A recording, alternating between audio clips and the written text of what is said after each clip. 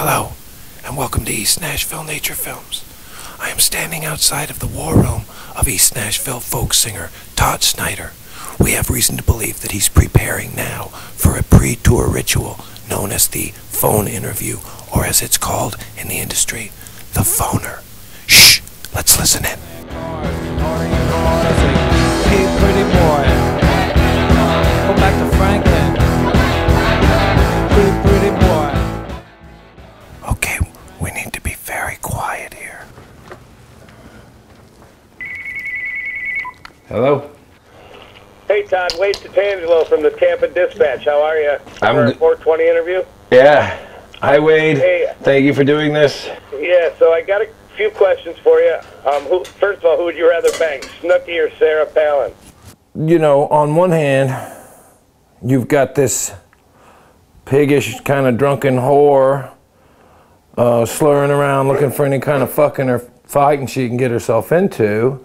And then on the other hand, you've got this cute little Snooki girl who's just running around in New Jersey shore, having the summer of her life. Let's see. The government is trying to take our guns away, Todd. I would think they'll come give you a ticket for not taking your vitamins before they're going to come get your gun. Our studies tell us that this is his cat.